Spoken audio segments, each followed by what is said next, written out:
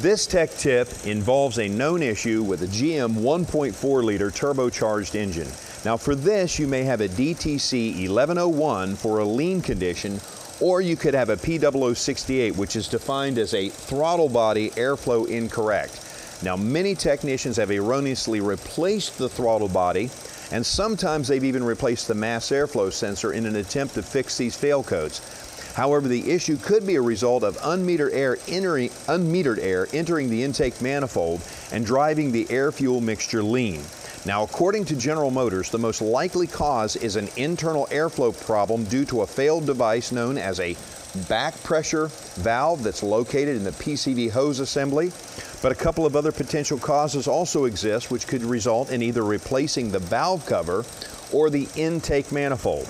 Now, a quick test to see if one of these could be the problem is to start the engine and run it idle while observing throttle angle in scan data.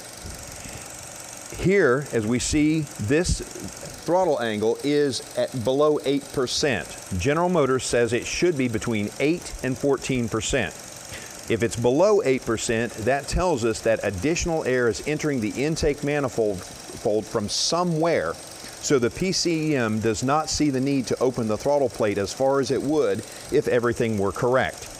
If you find this to be the case, service information will direct you further to find where the problem is, which could include the possibility of either being a fault in the PCV line, which would require replacement of that, or the valve cover, or even an intake manifold.